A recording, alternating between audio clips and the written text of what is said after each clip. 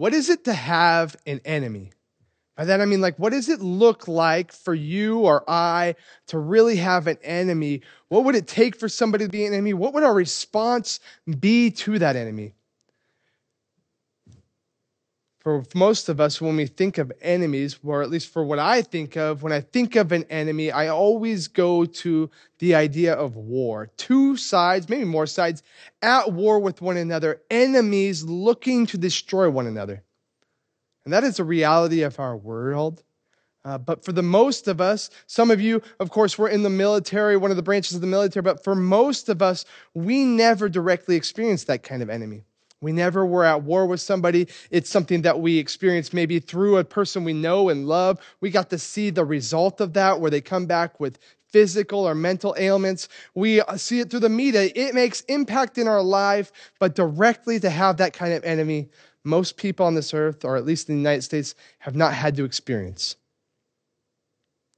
And so I thought for a long time, what would it look like? What does it look like for me to have an enemy? Have I even ever really, truly had an enemy? And I spent actually a really long time thinking about this. And for a while, I'm like, well, the best I can do is sports. I played sports growing up. I wrestled and played hockey. And in my mindset, which a lot of athletes take as a mindset, is when they go and they compete against somebody, they make them an enemy in their mind. This is a person or a group of people who are standing in the way to what I want to achieve, which is victory.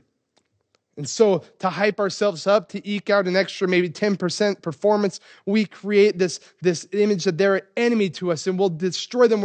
Whatever we can do within the confines of the rules, including inflicting pain, right, we will do to win. But it's not really a great picture of an enemy, because it's just the illusion. Because at the end of the contest, at the end of the match, the game, whatever it may be, when the final whistle blows, we had a moment to cool down. They're not real enemies. Most of the time, they're just strangers, somebody who we hadn't seen and probably will never see again. Or they're maybe even friends or acquaintances, someone who aren't enemies, but people we might love or even just like. And so I thought real hard, do I have an enemy? Have I ever had an enemy? And I'm not proud to say, but after I spent a lot of time processing this, I arrived at the conclusion I do have an enemy. I have enemies right now. As a lot of you know, I have a son, an adopted son, Dean, who we adopted through foster care. I have this young boy, my son, who I just love with my whole heart. And the reality for him is that before he came to us, he experienced significant trauma. Significant trauma that left him with a lot of different issues in his life. Some of them that he's already overcome, deformed lungs at birth, but some of them he's still healing through. He has trouble with speech. He has rage issues. Sometimes he goes into these fits where he just seems like he can't even get to the point of recognizing how to control himself. And I watched this young boy, this son that I love, struggle and hurt. And in the deepest, darkest moments of that, it wells up me this anger, this hatred towards his birth parents. I watch what they have done to this kid I love, and my response, and I don't want this to be praised, this is sin in my life that I have been and am continuing to deal with, but I have this anger. I have created in my mind them as enemies because they have hurt something I deeply love. And I understand in those moments, right? I understand David writing the Psalms where he's like, God, where are you in this? Where is your righteous anger? Where is your fury, your wrath? I want them to experience times 1,000 what they have done to my boy. I have made them an enemy. And I share all this. I share this because for us to really appreciate, to understand the gift that God has given us, we have to understand what it means to be an enemy and what we as sinful people, what is in that nature, how we would respond to an enemy. And so today what we're doing, we're continuing our series, Lavish. We're looking at the gifts of God, these extravagant gifts that he has lavished upon us. And in particular today, the gift of love.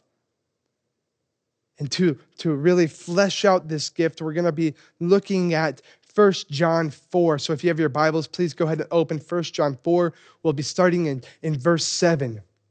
And this is a passage within a letter that John wrote. And John is a guy who called himself the one whom Jesus loved.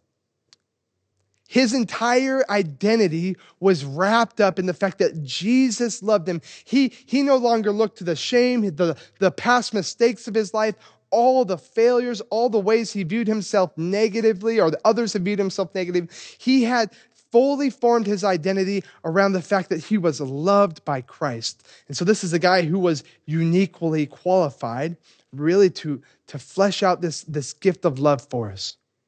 And so this passage, beloved, let us love one another. For love is from God, and whoever loves has been born of God and knows God.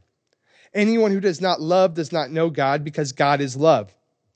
In this, the love of God was made manifest among us, that God sent his only Son into the world so that we might live through him. In this is love. Not that we have loved God, but that he loved us and sent his Son to be propitiation for our sins. Beloved, if God so loved us, we also ought to love one another. No one has ever seen God. If we love one another, God abides in us, and his love is perfected in us.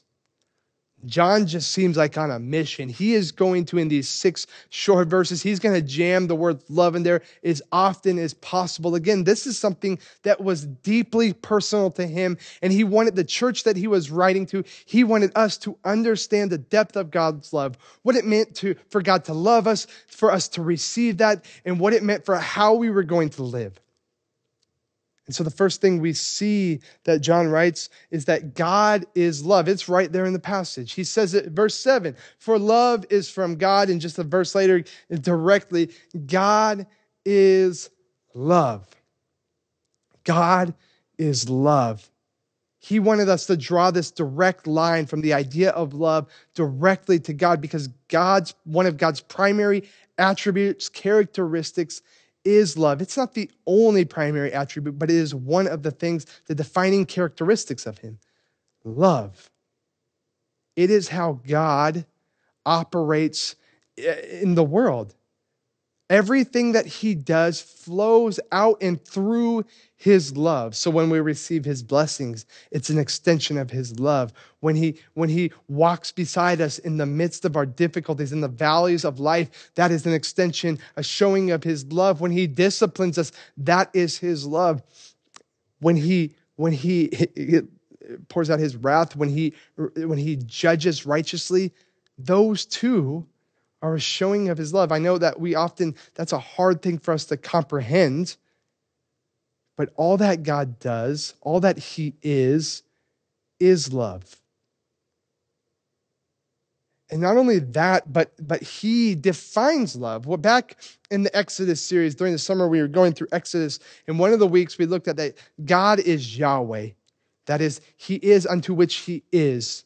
And we talked about this idea that the characteristics of God, they don't define them so much as he defines them. So when we look at the idea of love, any definition of it that comes in conflict with God's definition has to lose. He defines love, he is love, and our understanding of love has to come through him. And the world has a lot of ways that they define love. Just this general good feeling towards somebody, the idea that love is infatuation, or that it's like just that hippie version of love, like I'm just sending out good vibes into the world, bro. And all of these, they have a portion of love. They are a distilled down, watered down illusion of love. We have taken the bar of love and we have lowered it, and lowered it. Where at just that tiny fragment of it resembles the love that God has, but it's nowhere near his love. He goes on to say, and this is love, not that we have loved God, but that he loved us and sent his Son to be the propitiation for our sins. Now, propitiation in there, that's like $1 million word, a big word that we really don't use anywhere else but in the Bible. And what it means is it is a sacrifice that appeases God's just judgment in righteous anger against us in our sin. That is what Jesus did on the cross. He was the sacrifice that appeased God's just anger and righteous judgment, so that we ultimately could have eternal life. And the perfect expression of love is found not anywhere else in the world, but through that act that God committed, where he sent his only son. He died on a cross for our sins. That is the perfect picture of love. It's not anything that the world wants it to define it as. In fact, the world's version of love, again, is just this picture of something masquerading as love. Last week, Jason, he talked about briefly the idea of biblical love. The word in here is agape, and it's this unconditional affection towards someone. In this case, God's affection towards us. It's a great definition of love. Unconditional disposition towards us as sinners. It's not based on who we are or what we've done, and it's this way that God looks upon us. But the word affection there, I want to make sure we expand upon that, because the idea of God's love, of true love, isn't just like this feeling or mindset towards somebody. It has to be carried out at some point in action. Paul David Tripp, he's an author, pastor, counselor, just an amazing source of knowledge about the Bible, defined this form of love as willing self-sacrifice. That yes, it is an unconditional affection toward us, but ultimately it is carried out, it is expressed through willing self-sacrifice. That's what Jesus did. That's how he showed us his love. It wasn't just that he loved us to the point that he would sacrifice willingly himself, that he would go to the cross, that he would experience immense pain, that he would take our sins upon his shoulders, that the Father would turn his back upon him and he would die for us for eternal life. The Father, in an act of self-sacrifice, forsakes his only son. I can't even imagine that. Anybody who has had kids, to forsake your own children, like the depths to which God went for us. And the entire Trinity is included in us. That at this moment, for the first time, the only time in history, the perfect unity that the Father, Son, Holy Spirit have experienced doesn't exist. They are disunified because of Jesus' sacrifice on the cross. That is what love truly, truly looks like. Willing self-sacrifice. He does this not for his own good, but for our good. He dies so that we can have eternal life. And there's nothing that he gets in return from us. We can't give him any. He's the creator of the universe. What do we have to offer in exchange for it? Nothing. That is the difference between the world's version of love and God's version of love. The world's version of love ultimately is selfish, where God's version of love is selfless. I was listening to a podcast. And I wish I could remember it. I spent a lot of time trying to dig it up. One, I think it would be great if people had the opportunity to listen. But also, this isn't my idea. They deserve credit, and unfortunately, I couldn't track it down. But in it, he was talking about this idea that the world's love is selfish. That ultimately, when we talk about love from a worldly perspective, what we mean is we have self-love.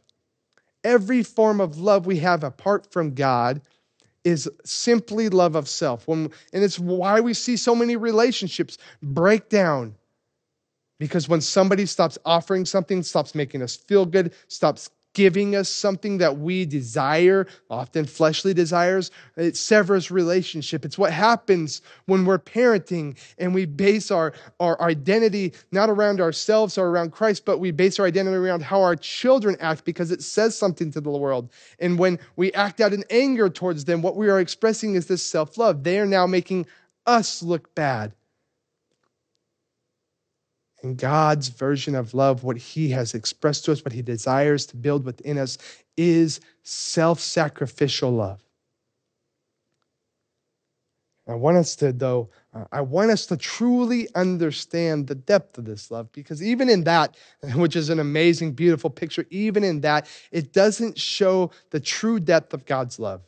It goes so far beyond that. The depth of God's love is expressed in how our relation towards him while he showed us love. What I mean by that, I want to look at this passage, Romans 5:10. For if while we were enemies, we were reconciled to God by the death of his son, much more, now that we are reconciled, shall we be saved by his life. The idea that Paul's writing about in this is that we, when God, through Jesus Christ's sacrifice on the cross, loved us, we weren't like in this okay relationship. It wasn't kind of just strained and severed, like God he's not really great with us and we're not great with him, but things are okay-ish and now he's just going to patch things up. We were completely opposed to him.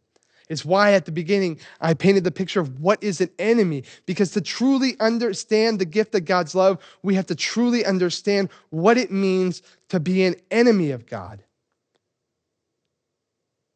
That God, when he loved us, he wasn't waiting for us to be reconciled to him. He wasn't waiting for us to take this step towards him and be like, well, now that you've come close enough to me, now I will love you back. He loved us when we were completely opposed to him. And I gotta be honest, I think I often struggle. What does that really mean? How was I truly, truly an enemy to God? Because I know I sinned, but does that make me enemy towards him? I think of when I sin, when I hurt somebody I love, my wife, my kids, my friends, right? Even in those moments where I hurt them or they hurt me, like our relationship is hurt, but I wouldn't consider us enemies.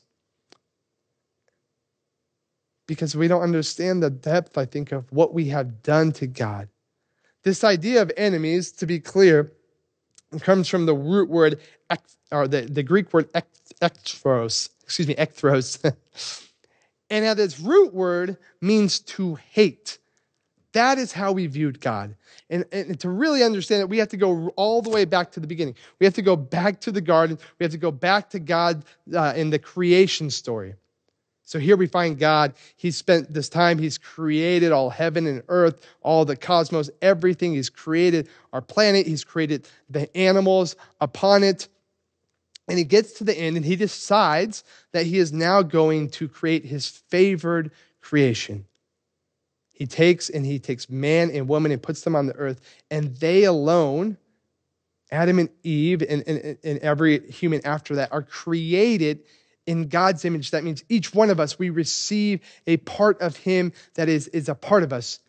We carry forth his creativity, his love, his wisdom, his intelligence, all things. All right, we are not like him, but we carry forth parts of him that he has imbued in us. Like that's how much he loved us. That's how much he cared for us. He made us in his image. He does that with no other part of his creation. And then he takes us and he places us, Adam and Eve, in the garden, in Eden, in paradise. Now, I don't know what your version of paradise is. I'm sure we all have something different. Maybe it's this beach, this perfectly combed beach, and maybe it's Hawaii. You're sitting on the beach. You got a coconut with a little umbrella in it, and the waves are just rolling in. The sun's beating down, but it's not too hot on you. It's just perfect day vacation. Or maybe it's like up in the mountains where there's just the snow and you're in a log cabin with a roaring fire and drinking coffee and reading a book and there's fresh powder out. Or maybe it's just on a boat out in the river fishing with the peace and quiet. I don't know what your version of paradise is, but whatever it is, it doesn't compare to this. This version of paradise is really unimaginable. It's perfect. Everything about it is perfect. The temperature is perfect. The food, the provision that God has for us, perfect. We don't even have to work for it. We are just given it. Adam and Eve are just given it. They can eat of it. It's unblemished. And not only that, right? There's nothing bad going on. There's no sin. There's no anger or hate or shame or guilt. Any of that. It's perfection. We don't know exactly what it looked like. But I do know this. It was so good you didn't even have to wear clothes there. And then he takes us and he sets Adam and Eve there, and it's really a representation of all humanity. And while they're there, what do they get to do? They walk with God, face to face with God. They have perfect relationship with their Creator, and they're enveloped in His love. Remember, God is love, so they just get to experience this feeling of love. And then God, He's like, that's not enough. I want to give humanity more. And so He says, here, you now have purpose. You get to go forth. One of these purposes, be fruitful and multiply. You get to have a role in carrying out God's creation throughout the generations. And the way you're going to do it is going to be awesome. And not only that, but you have purpose in the sense that he says, you have dominion over all of my creation, the land and the animals within it. You get to have authority in it so that for your benefit, you get to really be the gardeners of God. This perfect, perfect gift. And then he says, oh, by the way, there's one thing though. There's one thing, that tree over there, don't eat of it because it won't be good for you. Everything else, everything perfect else that he's given us, you can partake in except for that one tree. What do Adam and Eve do? What in essence do we do? Saying, God, this is really, really good, but I think there's something better that can be found on the other side of that tree. Something better, because I don't know why, but maybe, God, you're just not good enough. You didn't, there's something beyond this perfection, or maybe you're holding out on us. You're not willing to give us everything that you could possibly give us. But ultimately, what it is us saying, we could do better than you, God. And then we go forward through all the history of humanity, and we continue to spit in God's face. We continue day after day, year after year, to stomp on that gift in his face. We go forward and say, God, the presence with you, we're not interested. In fact, we don't even want to acknowledge your existence anymore. And the commands you give, they're clearly not for our benefit. They simply exist for you to exert power and authority over them. We don't want that. We can come up with better commands and laws. And the purpose you give us, yeah, it's great. Like, we can be fruitful. We can have dominion over the earth. But we're going to use those for our greed and our ego and our power. And when we want more of them, or we want somebody else to have less of them, we'll wage war. We'll commit genocide. We will hurt one another. We took the perfect gift. We took the perfect gift of God, and we have continued day in and day out to destroy it, to remind him the rejection that we have, the hate that we have for him. Imagine if somebody gave you the perfect, imagine if this Christmas you came up with the perfect gift for the people you loved.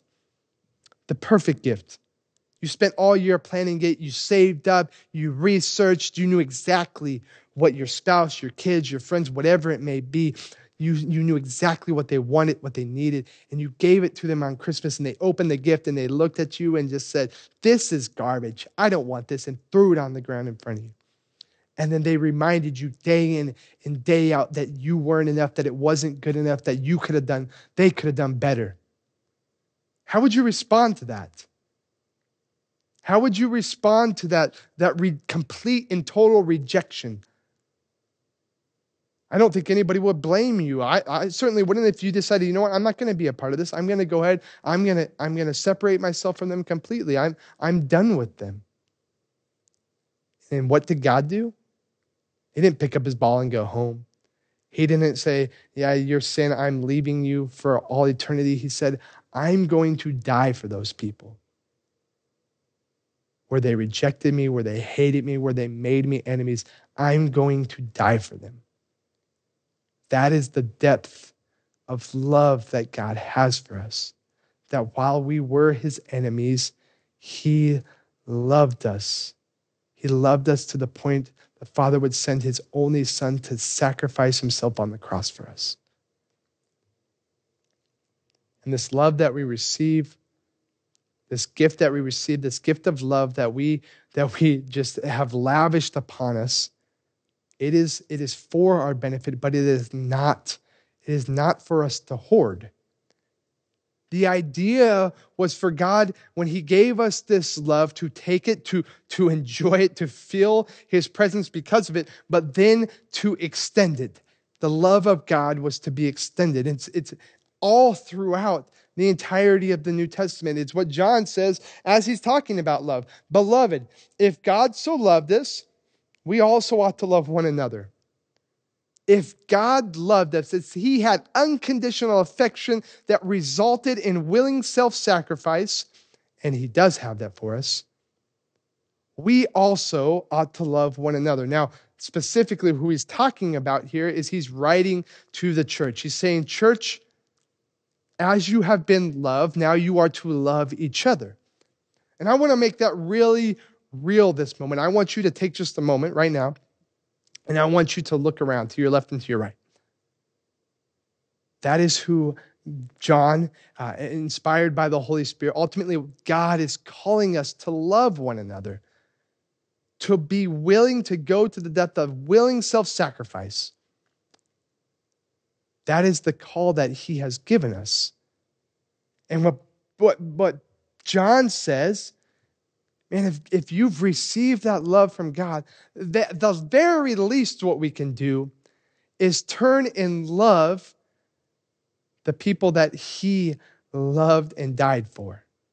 And he actually goes even a step further. He says, as we jump forward to verse 19 through 21, we love because he first loved us. If anyone says, I love God and hates his brother, he is a liar. For he who does not love his brother whom he has seen cannot love God who he has not seen. And this commandment we have from him: whoever loves God must also love his brother. It's just really, really strong, harsh words. But what I love is how he starts this passage, how really he started every part of this discussion of love. We love because he first loved us. When we talk about extending love, it's not something we muster up. It's not something we force out of us. It is a result of the overflow, the abundance of love we receive from God. This love that we are called to extend to one another doesn't come from anything within us on our own. It solely comes from experience it from God, from the Holy Spirit who works within us, bringing it forth. It is not loving each other in the pursuit of earning something from God. It is loving each other out of the love that we have received. And he's pretty forceful about it. He says, if anyone says, I love God and hates his brother, he's a liar. That we are called unquestionably to love one another. It's what Jesus would talk about. It's what Paul would talk about. It's really all of the major writers of the New Testament, Jesus himself, that talked about loving one another. He even sums it up at the bottom. Whoever loves God must also love his brother. It's the commandments from Jesus that Jesus would often talk about. Before he left his disciples, he told them that you are to love one another and that the world would know me because of that. That part of our mission, our purpose as followers of Christ is to love one another so that the unsaved can see that love, can be, they can experience a picture of who God is. And ultimately, hopefully, that they would accept that love themselves. It's what Jesus would often talk about is love God, yes, first, but also love your brother, that they were two commandments.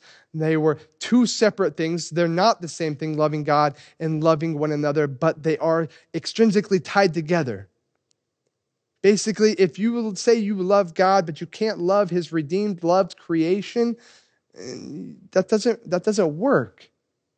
Loving God immediately is to outflow into loving his people. And beyond that, actually, we were called to even something higher than that. It's not in this passage. But what we saw as Jesus would talk about that is often it goes beyond not just the church, but to all humanity. We were to love everyone. When he's approached, and there's multiple occasions of this, he would be approached and questioned, what is the greatest commandment? Or how do I obtain eternal life? And that specific question that he answers pertains to the old law. That this isn't how we attain life. But the principle of it is the same. Well, sum up everything. Well, love God and love others as yourself. Love your neighbor as yourself. And there's a specific instance of it where he says, the guy asks, well, who's my neighbor? And Jesus tells the story of the Good Samaritan. And in it, there's a man who is beat close to death, and a Samaritan, a person who is despised in the Jewish community, is their absolute enemy, an abomination to them, comes and loves this man and cares for him to the point where he comes back to health.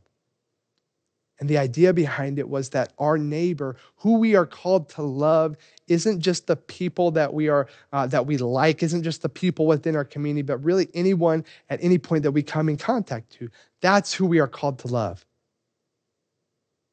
Our community, strangers, our enemies. God loved us while we were his enemies, and we are called to extend that love to even the people we would call our enemies.